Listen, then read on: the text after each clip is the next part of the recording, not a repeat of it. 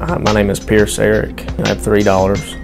I am a toolmaker 1 here, but that is not all that I do. That kind of entails machining, and I do some machining, but I also do tool design using SolidWorks. I do machine troubleshooting, so I do quite a bit on the automation side, part of an automation team. I was in engineering at Western Piedmont, mechanical engineering, and had machining classes as part of that. Also had SolidWorks, which we use here. SolidWorks was a big part of how I got into the position that I'm in, because they needed someone to help in tool design. And now I do that quite often. I do that more than I do machining now.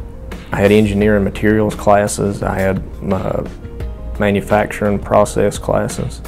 And I use most of that here, if not all of it. I'm Tim Lockard, Senior Director of Operations for the Morganton facility.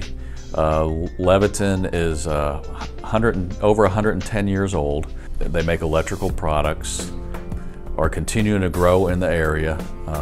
The facility, we're investing in automation and new equipment and the people, training.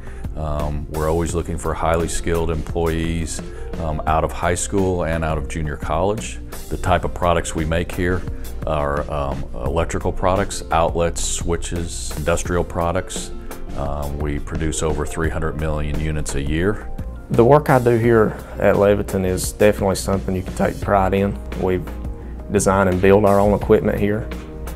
We've also purchased equipment, and I've been in on designing some of that equipment as well.